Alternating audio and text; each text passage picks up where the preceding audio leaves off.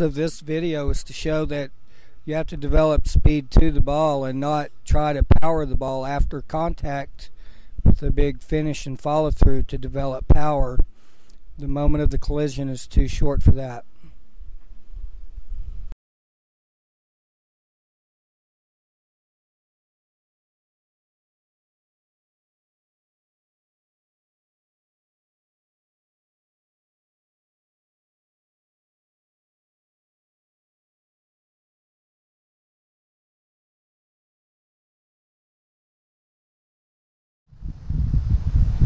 Hello and welcome to the Sports Underground. Today I'm going to be talking about some basic lessons that will help your hitting theory. In other words, it'll help you to prioritize what you do.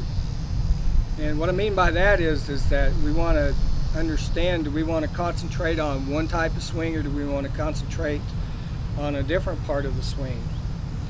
What we're going to find out is that the early part of the swing is actually the most important. The very beginning of your swing really determines whether you hit the ball hard or you don't. There's a lot of different tests that are done out there, and if you look in the credits, there'll be a website there where you can look up information. But today, what I want to talk about is the physics of a ball-bat collision and how that will change how you teach people and how you change yourself. First of all, over the years it's been taught by many actually top professional coaches that we actually hit through the ball to get power.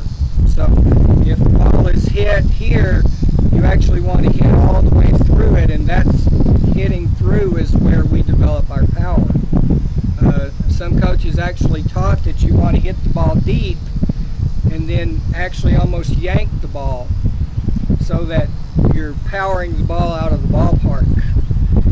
What we find through physics is that the moment of a ball-bat collision is actually too short for that to occur. So in other words, if you're going to concentrate on hitting the ball deep, what you're going to do is actually just lower your bat speed, and you're going to limit your ability to hit with power.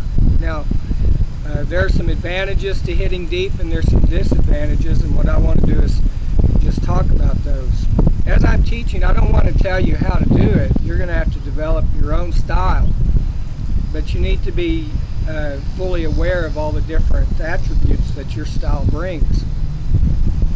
The moment of a ball-bat collision is so short, about 1/1000th of a second, which means that when the ball is hit with the bat, the ball is only in contact with the bat for about 1/2 of an inch. In other words, the bat only travels about, this far. You can see it there. About that far before the ball actually leaves the bat. What this means is that hitting the ball here and expecting to power it a foot after the ball has left the bat, it just doesn't work. And what that does is it changes our thinking. What we want to do is develop speed to the ball, not power after the ball leaves the bat. To give you an example, if I were to say, well, I want to hit the ball with the greatest bat speed because that's going to give me the most power, the longer that I swing, the more speed that I can generate before I get to the ball. So a person wanting to generate bat speed, the maximum, is going to want to hit the ball out in front more. Conversely, if you want to see the ball longer and get better contact, you may want to watch it a little bit longer. And so you have a trade-off there between trying to hit for power and bat speed versus hitting just for average. And so you need to keep that in mind.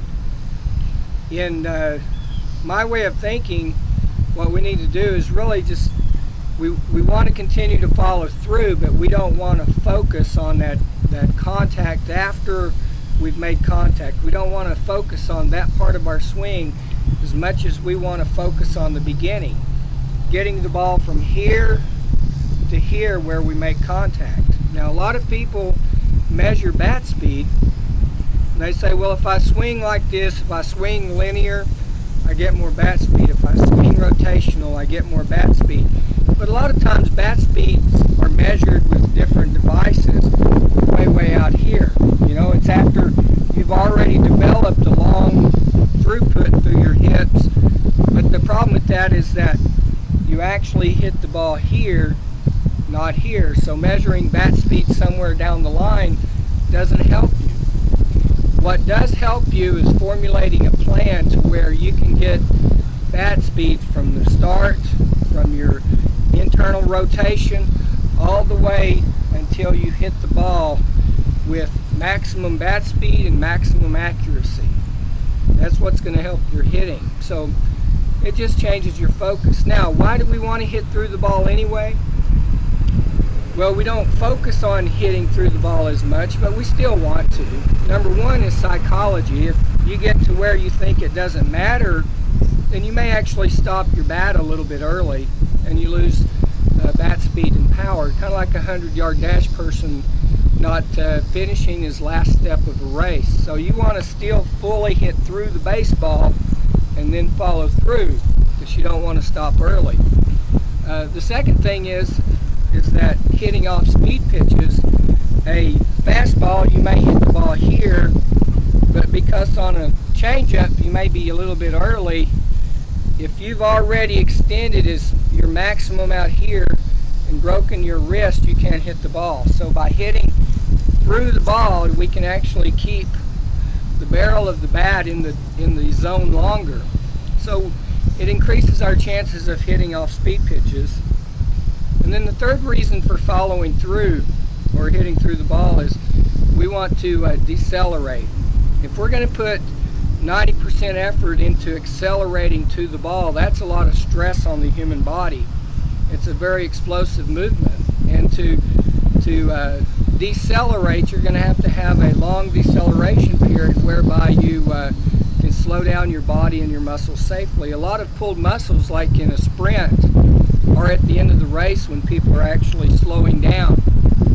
And so in the same way with hitting or throwing, a lot of injuries occur in the deceleration phase. So what we want to do is we want to generate maximum speed to the ball, hit through the ball, and then provide a time in which our body can slow down. What we don't want to do is we don't want to focus on trying to hit the ball deep and then trying to power it out of the ballpark, because a half inch after your ball hits the bat, it's no longer even touching your bat. A big finish, a big follow through isn't going to help you.